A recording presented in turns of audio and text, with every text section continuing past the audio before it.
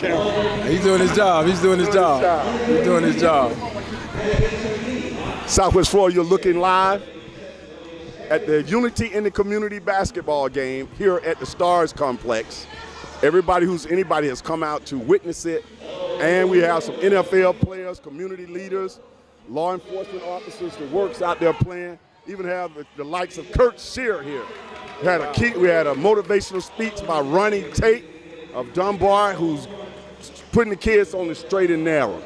We even got one of the most successful high school basketball coaches, works with the youth since he's been able to work with youth, athletic director, the works, William Hagan, who happens to be a member of the Blue and White Brigade Phi Beta Sigma fraternity. Show him something. Long-time friend of mine, of course, I'm a member of Phi Beta Sigma fraternity. First of all, William Wig Hagan's brother, how are you enjoying yourself so far this evening at the Stars Complex? I'm really enjoying myself, Lee. This is a great event, unity in the community. I came out here earlier today. I got a chance to meet some of the star athletes.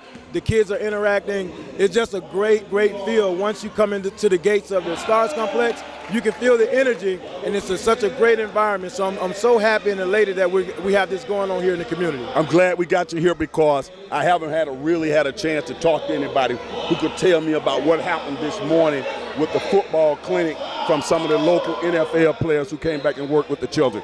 Tell us what you witnessed out there this morning. Well, I've seen some NFL players out there, like Jalen Watkins. He was out there, and several others, and they were interacting with the kids, had a great turnout. The kids were enjoying themselves, and they were learning a lot. And everyone was just having a fun, great time working together. On social media, we said that Walt Wesley was the only NFL basketball player to come out the area. You came in with your basketball knowledge. Tell us who else came out the area, bro. Hey, my teammate, Curtis Kitchens. He played with the Seattle Supersonics against Magic Johnson in the Western Conference Finals. He played 1 year with the Supersonics, and then he played about 12 seasons overseas, over in France. Is he on social media? You might see this? Yeah, he on social media, and he lives out in Seattle. He's going to be here next month. All right, Curtis, we plug you, man. Your boy didn't let us get away with that on another Curtis interview. Kitchen, Cape Coral High School. Now, LSU has somebody from this area now, right? Yeah, Emmett Williams. Is he a prospect? Yeah, Emmett is a very good prospect. He's a very super talented kid. I've been watching him ever since middle school, and he is just a phenomenal player, and he's going to do great things, and he definitely will be in the NBA very soon. Okay. Now, I've had you on the show in the past. Maybe about 8 years ago, you brought in some of those basketball players that were on your AAU team, but they also play high school ball. They've gone on to be successful citizens? Yeah, they have. Out of those 12 kids, 11 of them got degrees. Their degrees from college. One of them is out there playing now, Troy Simmons. And Troy was one of the kids that had like over a 4.0. He was a finance major, and now he's I think he's a branch manager at one of the local banks here in Southwest Florida. And so many kids did so well. They went off to college and did so many great things. So I was always proud of them. Every one of those kids, I think on my team, 6 of them got player of the year in college. In high school before they went on to college. How do you balance? How do you get that message across? Now you're an athletic director. What school are you athletic director? I'm an athletic director at East Lee County High School over in Lehigh Acres. My message is that we want to get our student athletes to make sure they engage in the classroom and they know about everything that's coming forward for SAT, ACT prep, also how to increase their study habits so when they become seniors that they're already ready to get into the recruiting process so they're able to make that transition from high school to college. What do you, from the time when you were a high school student and to now, what do you see is there a big difference in the way our athletes are approaching life and academics and just is it a whole different ball game, or is it pretty much the same? It's pretty much the same, but it's a little different because they have so much technology at their disposal. The ways they can study now, that our kids now, they can study at all times, anywhere. So it's so easy for them to get the technology that they need. Like the high schoolers have Chromebooks now, so they have the Chromebooks and they can go into their drives. They can share documents with their professors, and they can send work from home or if they're on a road trip.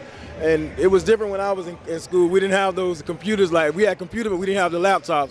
So when we went on the road, we had to do our work and had to wait till we returned to submit our work in. But when I found out from you, hey, Andrew, show me some love later, okay? That's another superstar, your man, right there. Hey, when I found out, I know me and you've been knowing each other a long time, but I didn't know you had that tech background. You remember when you came over to my apartment way back then? Were you into tech way back then? Well, when I went to college, I majored in computers, and I wanted to be a computer programmer. I wanted to write programs. But when I got like midway through college, I sort of changed direction. So, with the school district, I worked in technology for I taught it, and I was a technology specialist for like 5.5 years. So I do have that technology background. That's the future, though. Yeah. Technology, science, math. Yeah. Go ahead, elaborate on that. Yeah. Encourage the students. With a lot of the STEM programs, science, technology, that is the way of the future. Whether or not it's in athletics, academics, you're going to find that in every aspect of what you're dealing with. Now, you actually have a golf tournament coming up. I'm really excited about it. Yes, I do. People can come out, support your golf tournament, and support a worthy cause. Go ahead and talk about it.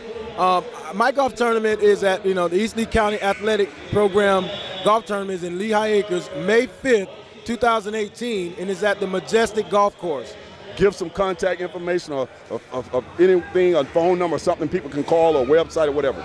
You can go also hit you up on social media. You can email me at williameh@leeschools.net, or you can contact me by phone 239-362-8903. Give that date again. That's May 5th, Cinco de Mayo, 2018, at the Majestic Golf Course. Proceeds go to benefit. Proceeds benefit the East Lee County High School Athletic Program. It's for all of our athletics, boys, girls, football, basketball, baseball, soccer, bowling, golf. All of our athletic programs benefit from this golf tournament. You got a little golf background? You can golf a little bit? You know what? My golf, I got a pretty good short game, but I have problems keeping it in the fairway.